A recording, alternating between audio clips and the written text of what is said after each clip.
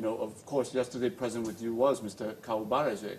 And when Mr. Kaubaraje was at the convention, and when he was interviewed at the convention, he expressed that while discontent within the NPDP still remains, that he was satisfied with the process. Now, you're coming here this morning to essentially contradict that statement. So I want to ask you, if one of your members, a ranking member like him, thought that the process was satisfactory, why is it that that is a foundational grounds for why the RAPC is pulling away? Well, let me first say that he has confirmed nationally that there was only a yes question.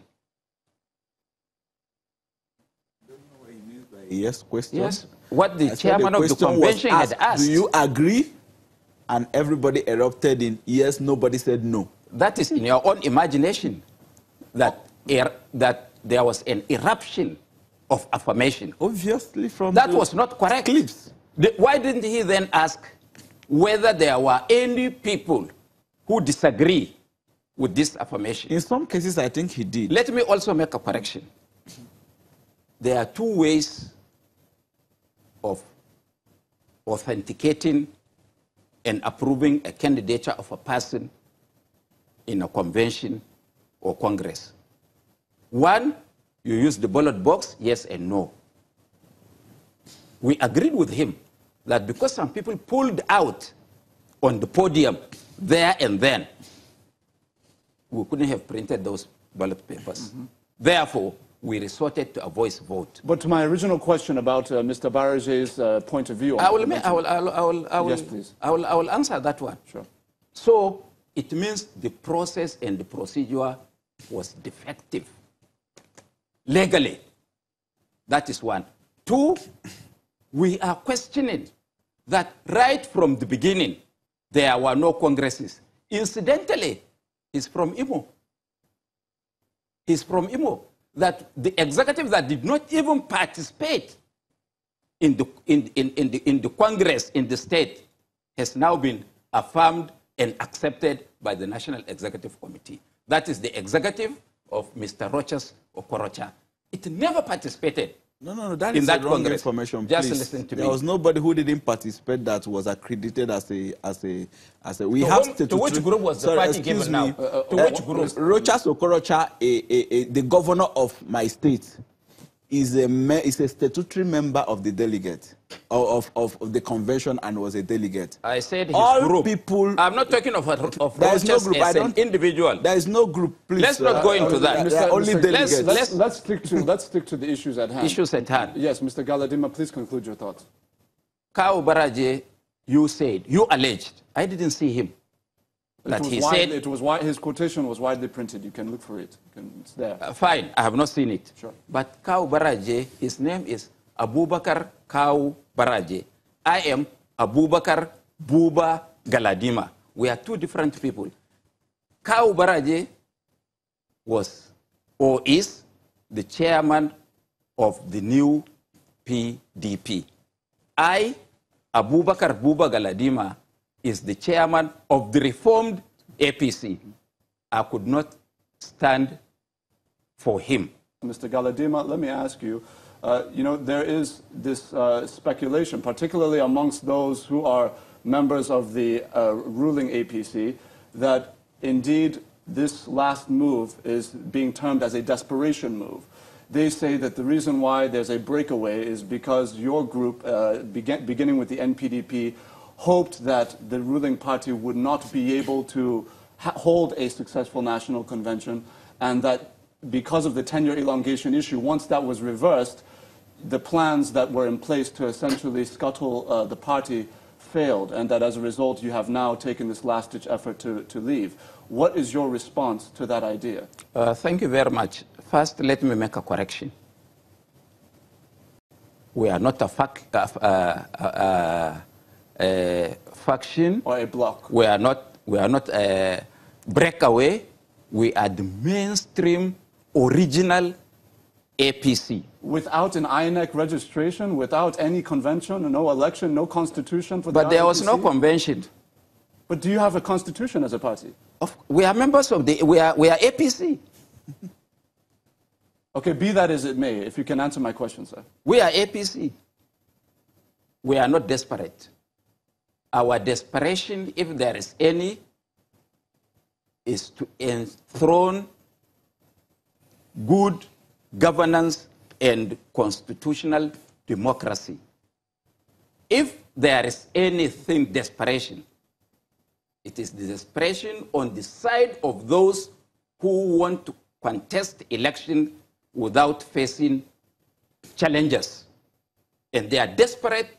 In fact, they can do anything to make sure that they weed out all areas of dissent and all competitors that will challenge them in a free and fair primaries.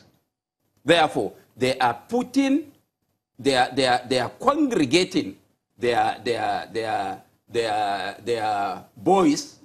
So I should say, so that they are delivered on a platter of gold.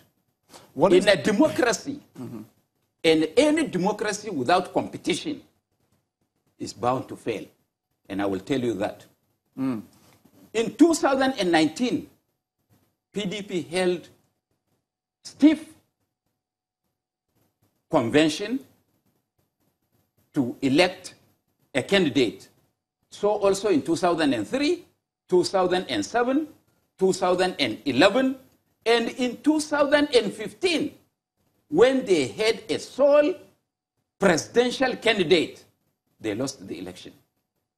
So also, when we brought in General Muhammad Buhari, no competition in 2000, no contest for party candidature 2003, 2007, 2011. But you were national. In all cases, you were national. I'm coming. I'm sorry. I just have to ask you a question, I please. say, when I finish, you can go ask ahead, any go ahead, question. Go ahead, go ahead, please. Go ahead. In 2011, he lost all the elections.